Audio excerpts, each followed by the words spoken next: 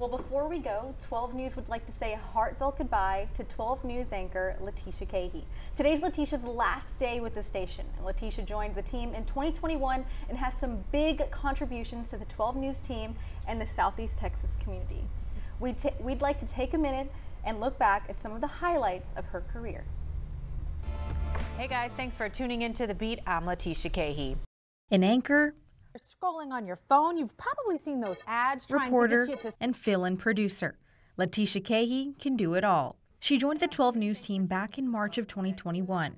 You've seen her on the morning show chatting it up with Jeff, on The Beat discussing some hot topics, and even The Blitz showing off her ESPN background and her love for sports. While in Beaumont, Latisia has spent a lot of time volunteering in the community and on special assignments telling the stories of Southeast Texans.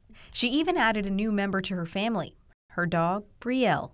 The road hasn't been long, but during Latisia's 2 years here at 12 News, she's found a place in all of our hearts. And anyone who crosses her path is drawn to her contagious laugh, her silly jokes, and unforgettable smile.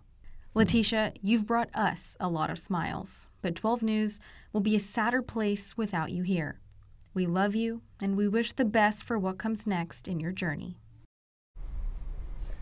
Wow. I said y'all weren't going to get me, but y'all got me. Thank you guys for letting me come into your homes every day. Take care.